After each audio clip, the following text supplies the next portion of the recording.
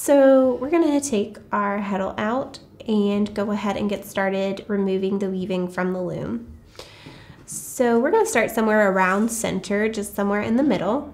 We're going to remove that warp thread from that center dent by just sliding it off like that. I'm going to come from the other side, the bottom, and find the warp thread that corresponds with this thread that I've just pulled off.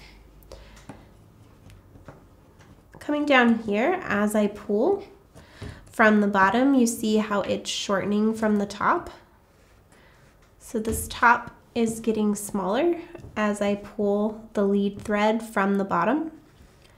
So I'm going to continue to pull from the bottom until it snugs up along the top. And then I'm going to do the same thing going the opposite way. So now I'm going to pull on the top warp thread until it snugs right up to the edge of the bottom. And alternate again, pulling from the bottom. Just treating your threads nicely, going slowly so nothing gets tangled, and continuing to alternate top to bottom. And I'm left with one long thread here at the top. And I'm just going to cut that off the loom.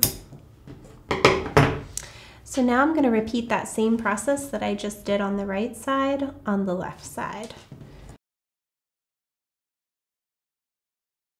So I've just finished taking it off the loom, and you see we've got one long piece on the left and one long piece of warp thread on the right, and a nice clean edge along the top, which is why this is my favorite way to remove a weaving from a loom, because it's just so nice and clean.